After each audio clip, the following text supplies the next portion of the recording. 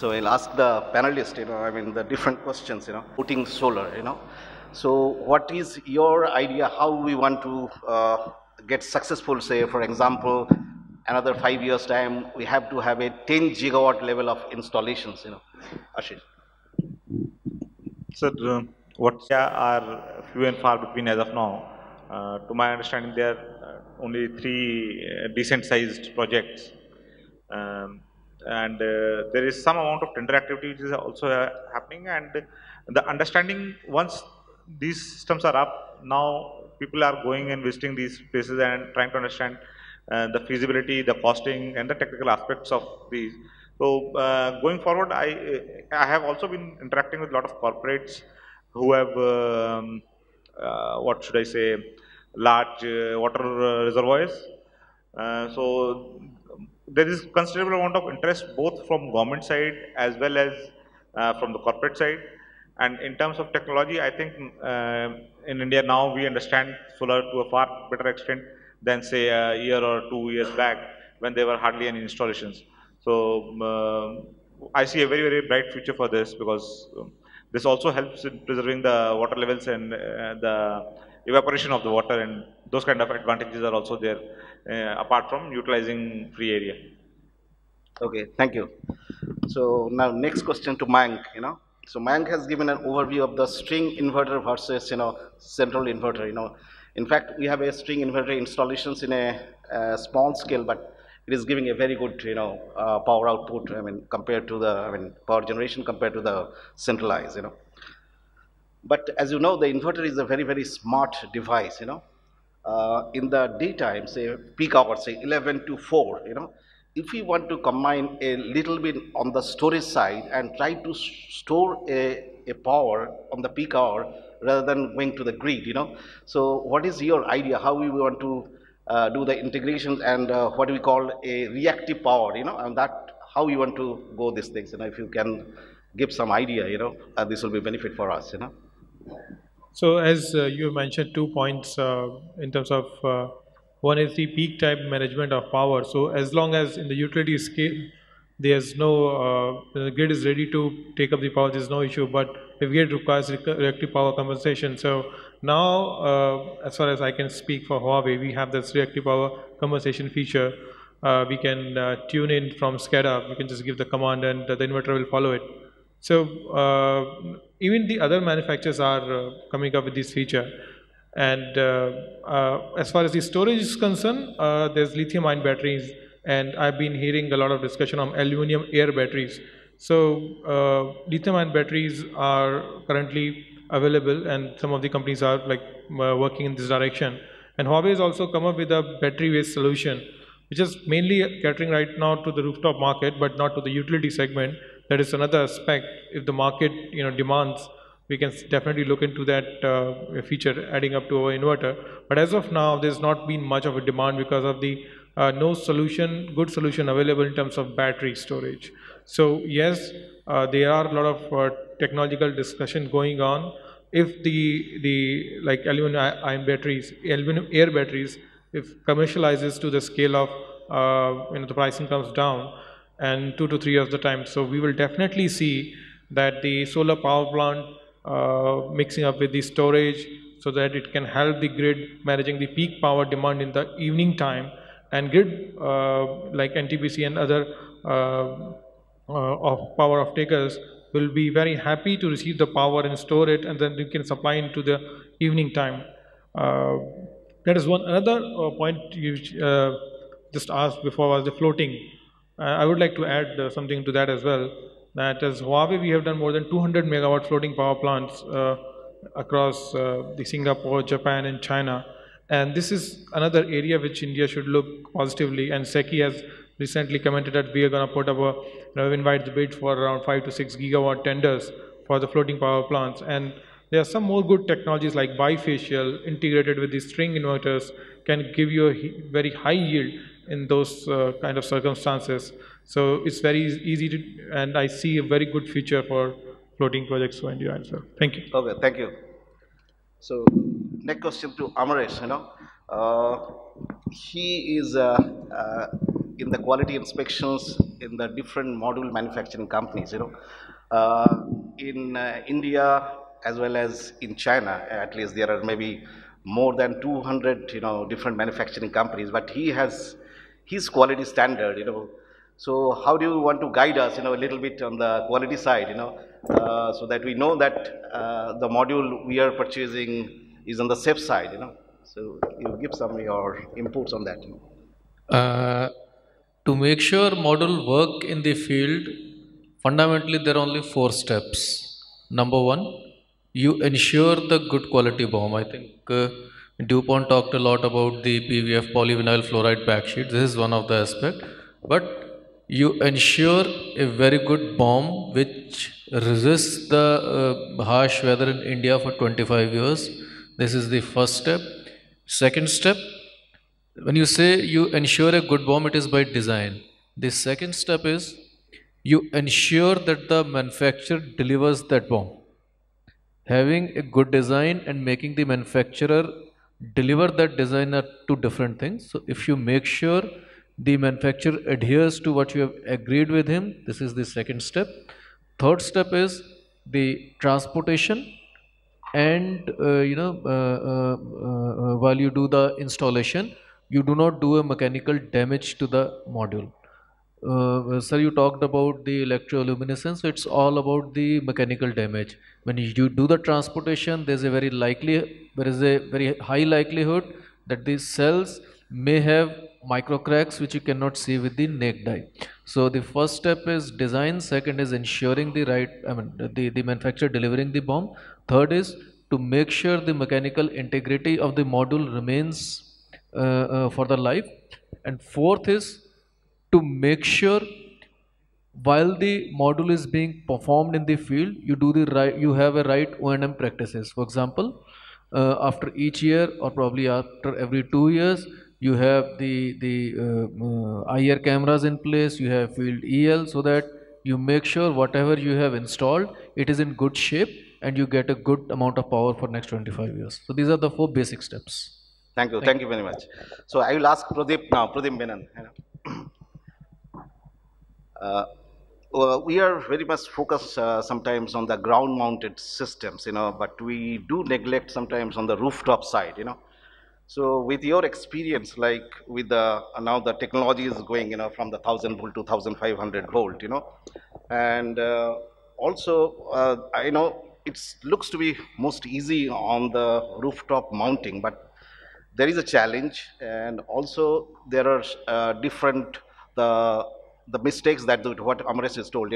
During the installations, the operators or the labor, they put their the leg on the modules, and then there is a create a lot of micro cracks. So, and sometimes for the cleaning, what is the kind of the challenge? So I like to understand from you. Hello. Yeah, in the rooftop systems, what we normally see is, the challenge is there. Yeah, now Yeah, in the rooftop systems,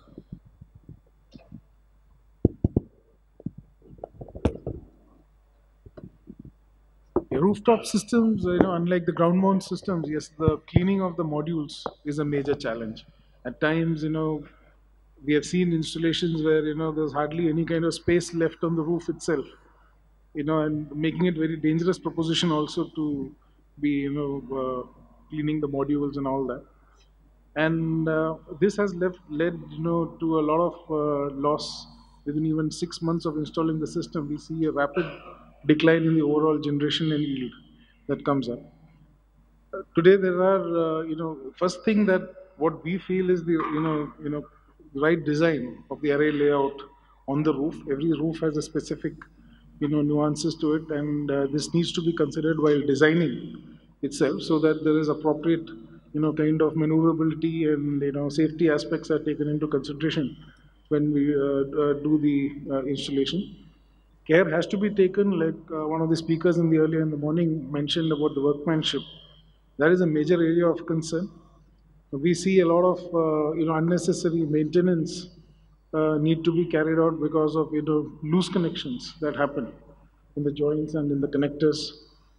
So yes, the quality of the workmanship using the right balance of systems. We have seen at times shortchanging on the cables, solar cables not being used, but standard cables being used. Now these are all short-term measures because maybe after 5 or 8 years, you would need to maybe at times replace the whole cables and other things.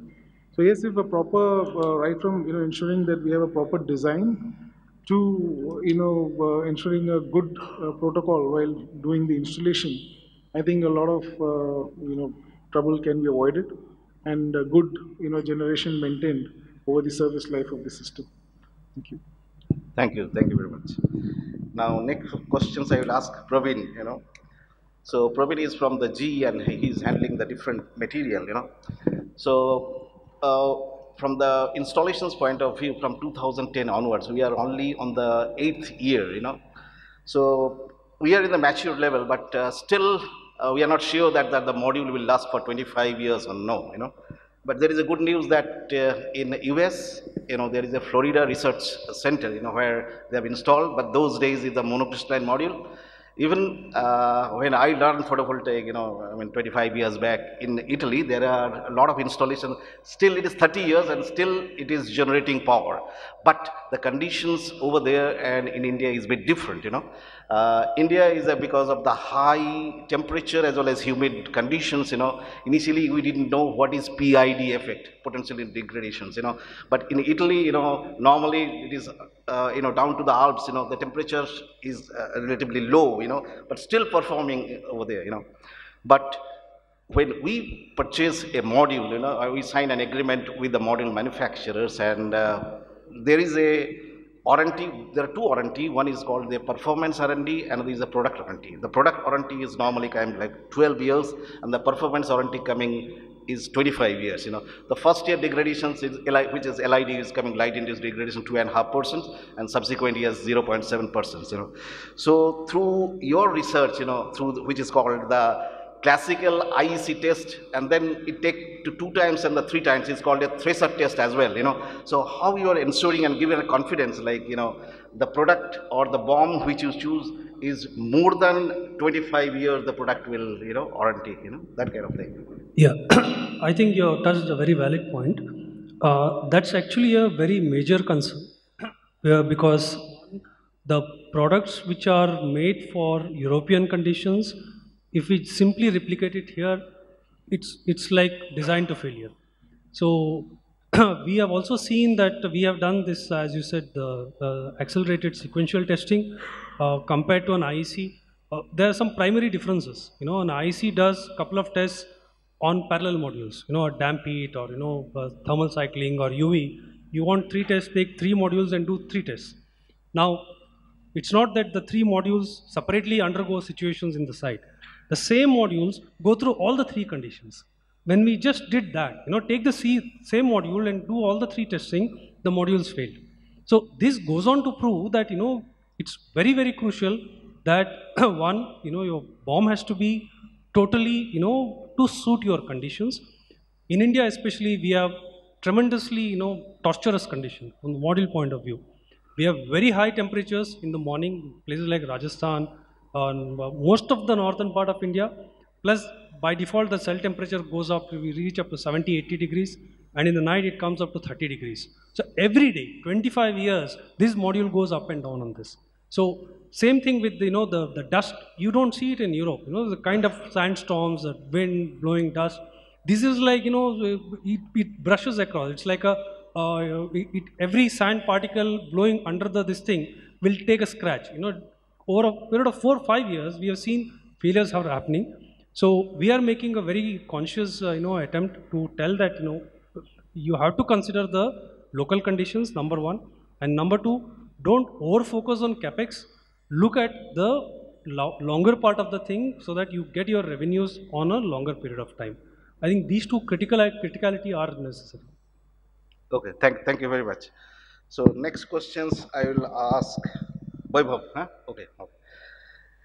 So if you can throw some light, particularly, we have sometimes installed the best SCADA systems, from the generations point of view, getting informations, in the head office, what is the the best way of monitoring, the remote, through the remote operations. So what kind of the best practices, the data analysis or something like from the generation point of view, this particular SCADA, is not generating up to that point, and call to the, to the local O&M guy, just check this one, if you can throw some light on that, right? SCADA system that plays a very important role in the overall performance of the plant. Going forward, right now the monitoring is being done manually. A person like us is sitting in front of the system and he's just looking at the things. We have to emphasize on the Internet of Things and the artificial intelligence going forward. Until and unless we bring in technology, this would be very difficult for us to increase our IRRs and to have this would be the best practices going forward. A person, there could be human error. More the human interference, more the chances of having the human error. So we have to technologize everything going forward. Every company which is in the industry, they are giving up their best solutions. But when it comes to monitoring, the human interference is there, and to minimize the human interference, Internet of Things and artificial intelligence. These are the only two things which can help us in increasing our IRRs and having the best of the SCADA system. Thank you. Okay, thank you. I think the last questions I will ask Rahul, huh? Right, okay. Rahul, I mean, from the technology innovations point of view, how you want to see that we can achieve the levelized cost of electricity, through the technology, I mean, through the EPC, the different kind of innovations at different level, apart from the module or any other things. Yeah. If you see a solar power plant where major component around 60 to 65% is a module and balance 30 to 35% is a BOS. So there are, as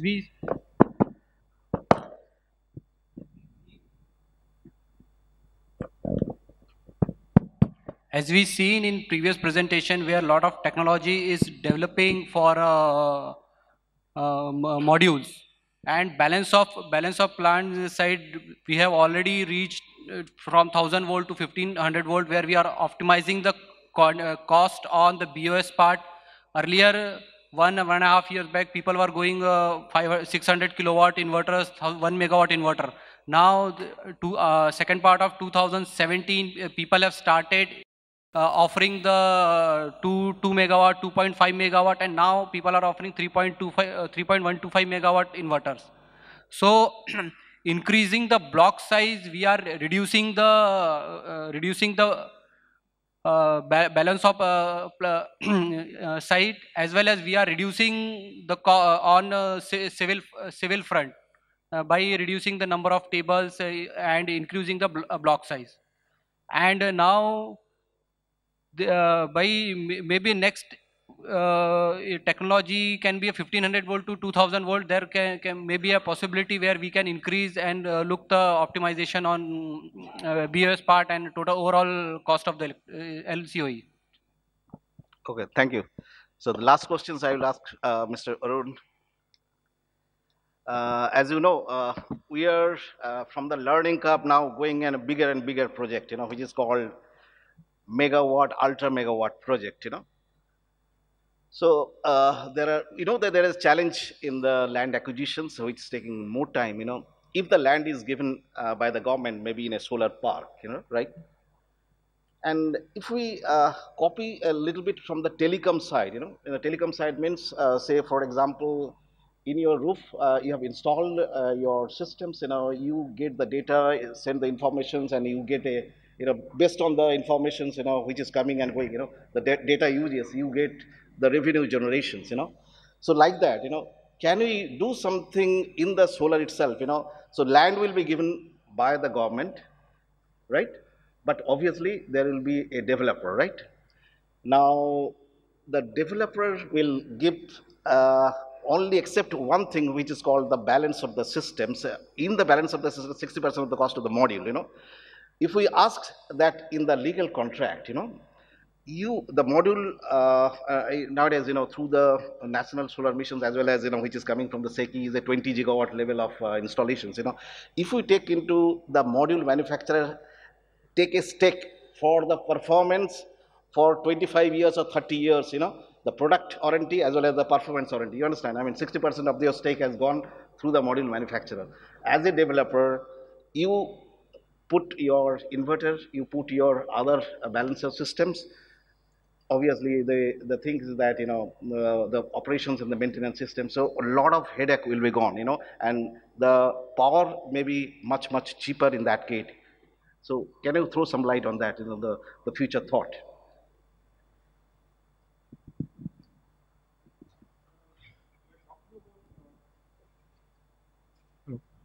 So I think your risk is, minimized in a sense, like, module manufacturers, I mean, which is the 60% of the whole project's cost, will take their stake in that particular, it is a tripartite agreement, the government will give the land, you as a developer, maybe Tata, so what, do you take this kind of an idea which have a, the minimize your risk and you get a good generations, and you don't go to a financial institutions, for your performance in like, whether it is a tier 1 company, that module, either will not, you don't get a loan, something like that.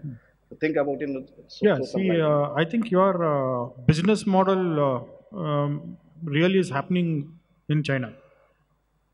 If you look at the Chinese government, what they have done is, they have done precisely what you have been talking about. They give the land. You see in number of solar parks which are happening, there are issues also with the government to acquire the land. Whereas in China, you don't find this sort of a thing happening. So Chinese government, they have their own land and then they invite people to come and do the projects. It's a plug and play, sort of. And it has been fairly successful. And here, why it should not be replicated is a big question.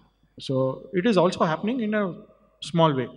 So it has to scale up now in a big way with 175 gigawatt, what we're talking about. This is the only way you can scale up the projects. So it will happen if things are in place. Let's hope for the best. It will. Yeah, I mean, with the present scenario, I mean, the cost is low, that doesn't matter, but if we mitigate the risk in a sense, like the module supplier will take the, it's not only the supply, but as well as, they will take the product warranty as well as performance warranty as well, so that gives a lot of relief on the, on your project side, So there should be a different, the model we should work out, I mean, the different corporate like the Tata, you should get a role model on this kind of a thing, So with the new ideas, I will ask from the audience side, you can ask several questions to our, the panelists, the expert who are sitting over here, Please carry on.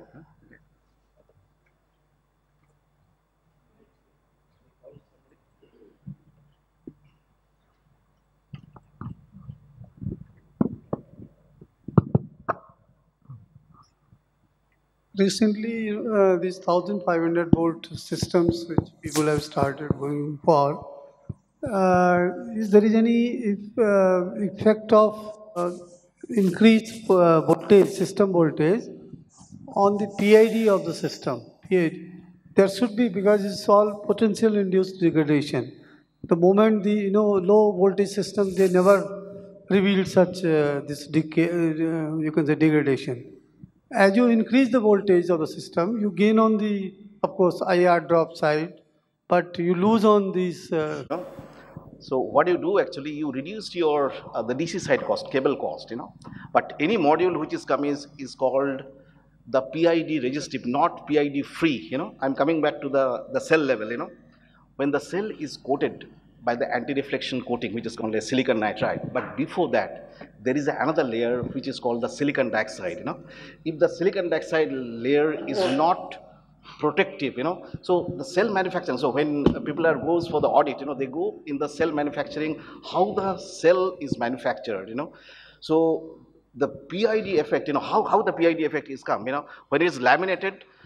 The glass is what? There is a sodium ion, and this sodium plus is very much mobile, What happens in the cell, on the front side, it is called a negative layer. So it attracts to the high voltage, the sodium atom to the cell, or the performance of the module, the fill factor goes down, The reason is why? If you are not doing a silicon dioxide layer, if you do only a silicon nitride layer, this silicon nitride layer is porous in a sense, and that too also only few nanometer. So Amresh can throw some light, on the PID effect, Sir, and on the sir, PID, the resistives, I mean, right? Okay. I would like to, actually, I have the background of this. In fact, I come from amorphous silicon plant. I know that the how glass is prevent, that silicon dioxide layer will prevent the sodium migration into the device Yes. and all those things. But my point is, see, this, PID effect is mitigated for a particular voltage level so far. I will, as 1000 volt. But when you increase the voltage, you are again, what is that thing further you are tweaking? Because there is a, again, that silicon dioxide not only acts as a barrier for sodium ions, it also, if, does the job of anti-reflection also. That optical matching also is the other factor. Otherwise, I'm coming back to the point, so See, otherwise it will, then optically also mismatch will be there if you keep no, on no, increasing not for thickness. that. See, for the research, if you look into the people are Then- doing that for 50 years, this research. The optical matching with the silicon dioxide, silicon nitride, with the EVA, your glass, Yes. the three multiple layer, So when it is sandwiched, so optically, it's called an optical waveguide, from the normal, it's going towards this angle, so the light is trapped inside, So don't think about the optics, but the PID is coming because of the other factors, You have to see that particularly in the night when there is a moisture, which is coming, or after the cleaning, if the cleaning is not done and there is a water on the bottom line of the, of our module on the table, on the array, So if the negative junctions on the bottom line, this is very prone to the PID, even if it is a negative grounding. So therefore, it is suggested that sometimes you reverse the polarity, you take your positive connections from the bottom side and take the negative connection from the top side, So that kind of thing, you have to work out, But it is not, module is not PID free, PID resistive, the right word, We can discuss, just I wanted mean, to one add, was to one. I mean, Amresh can throw some light on that. Increase in voltage, the risk of PID increases. All right. Now, how to mitigate it? See, the standard, if I remember correctly, is 62804. The PID standard, it only says uh, 96 hours, 60 degrees centigrade, and 85% relative humidity. Although people over the years have done 85 for 96 hours, but if you have not done anything on the cell level, or even you are having now PID resistant EVAs also, then it will be difficult to pass the same module with 1500 volt, but for 85 and 96. So what I understood from the module manufacturers, they have worked on the resistive layer of the cell. That has actually increased the PID resistance from 1000 volt to 1500. But definitely you keep on increasing the voltage, in higher humidity and higher temperature, the risk of PID increases. Yes, I agree with you. From inverter side, I would like to add something. Yes, and the PID, it's not like that PID will not happen. So we also thought of that, and we have come up with some solution to this issue, that we have giving two solutions for this. One is anti-PID kit, and another is PID recovery function. So anti-PID kit in our inverter, Huawei's inverter, it's an external device which is installed, one device for 5 megawatt, and it will not allow PID to happen in the daytime. And this, Mr. Goutam sir also mentioned about the PID degradation at the night time. So we have added one device inside the inverter which will help the module to recover from the PID degradation happen in the daytime. So it will apply a positive, the reverse voltage in the night time, so that whatever the degradation has happened in the daytime, it will be recovered. So this is the answer of what you are asking. And if you want to understand how the electronics works behind it, we can definitely discuss 1:1. Yeah. Thanks. Anyone has a question, please. It was a very extensive and very enlightening presentation and panel on various components in the technology ecosystem, be it modules or be it materials in the modules or inverters or so we're really privileged to have such kind of a panel which have a mix of developers and material companies, technology companies. So now I'd like to request our session chair, Mr. Goutam, to present small mementos to the panelists on the dais.